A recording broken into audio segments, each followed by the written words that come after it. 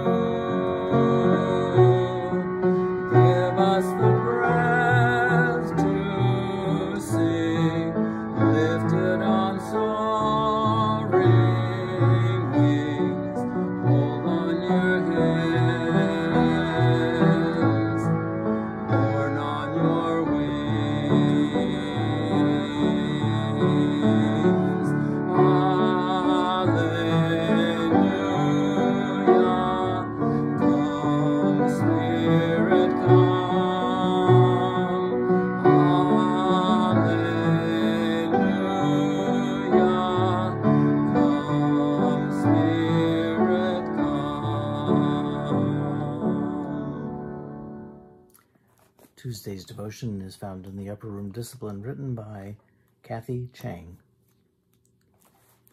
Our scripture reading this morning is Genesis 45, 3 to 11 and 15. I am Joseph. Is my brother still alive? But his brothers could not answer him. So dismayed were they at his presence. And then Joseph said to his brothers, "Come closer to me." And they came closer, and he said, "I am your brother Joseph, whom you sold into Egypt. And now do not be distressed or angry with yourselves because you sold me here. For God sent me here to preserve life. For the famine has been in the land these 2 years, and there are 5 more years in which there will be neither plowing nor harvest. God sent me before you to preserve for you a remnant on earth, and to keep alive for you many survivors. So it was not you who sent me here, but God. He has made me a father to Pharaoh, and lord of all his house, and ruler over all the land of Egypt.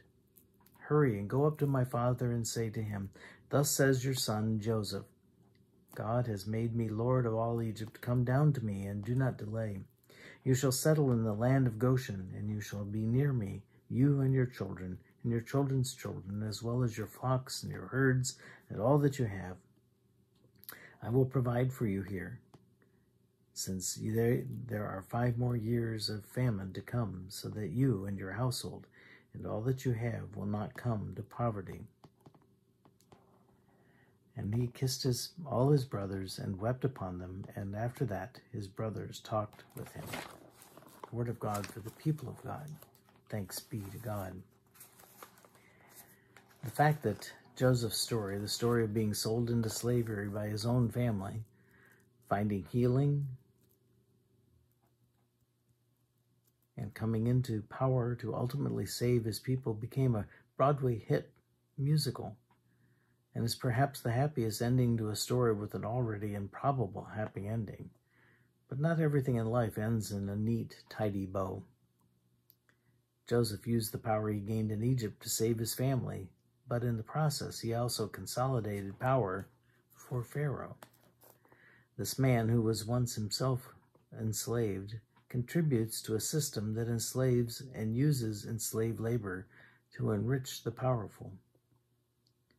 The story makes the author consider how her sense of justice sometimes becomes too narrow, too limited to the people and places that she holds nearest and dearest. Joseph believes his suffering was not in vain, and there is something for us to wrestle with in that proclamation. What if it is not true that everything happens for a reason? What if there is not a silver lining to every act of injustice or harm. Does everything happen for a reason? Or at the very least, does everything happen for a reason that we can intentionally act on?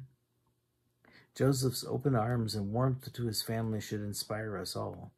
And the forgiveness and healing that happened came from a place in time of therapy and spiritual direction cannot still access. But the author can't help but wonder how different things could be and have turned out that love and care extended to the Israelites and the Canaanites. Let us pray. How can our love and influence be forces for good in our immediate family and in our communities? We pray. Amen. Our closing hymn is Now Thank We All Our God, verse 3.